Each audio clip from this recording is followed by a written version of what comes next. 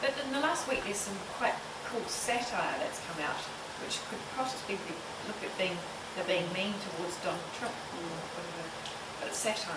And see, that's the interesting issue here for me, is what is reasonable to one person is very unreasonable to someone else, and it's around interpretation. And it's one thing to now have the regulation dealing with the Facebook and other social media dissemination of the video after the fact, but you can't stick the genie back in the bottle. So as the issue's already been raised, you know, if they can do it with music, why can't they do it with this? So we've got to look at regulation at the point of the dissemination and not after the fact. The damage, in my opinion, sure, it might have been reduced somewhat, but the damage has been done, a lot of it. I mean, in radio we have a delay. We have a delay and dump. So I don't know, do we look at some sort of delay and dump through live streaming perhaps, or through a social media system? That might be something. Yeah, but is a person going to have to sit there and man that? I mean, that's the other issue, you know. I totally agree, but yeah. I mean, they're doing it in Germany. They have people in Germany, and China is an obvious one as well. There's stuff being monitored all the time there. But it is about interpretation. So you've got the video being dealt with, but you've also now got the manifesto. So you've got Stephen Franks' group coming out and saying, well, if you start banning the manifesto, you then aren't informing people as to what the decisions on banning videos and other hate speech is based on. So you're limiting people's ability to educate themselves and understand. So where do you draw the line, and where does stuff become censorship and unrealistic and unreasonable censorship, as opposed to protecting society?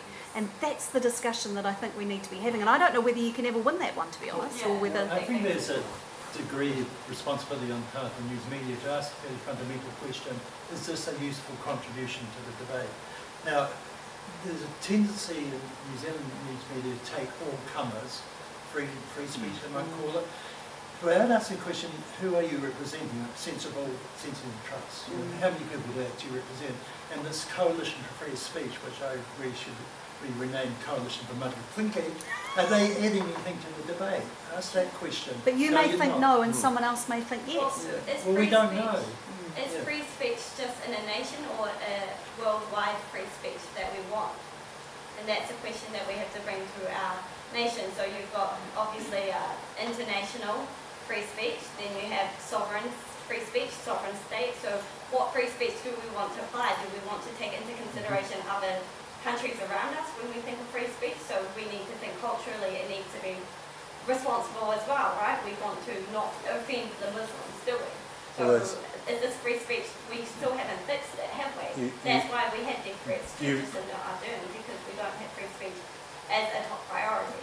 I think you've identified a good paradox there, which is that under Article 19 of the International Declaration of Human Rights, we actually all do have the right to communicate freely across borders without restrictions. So well, the only thing universal about it is that it's universally violated. So there's a question at the back, and then you, sir.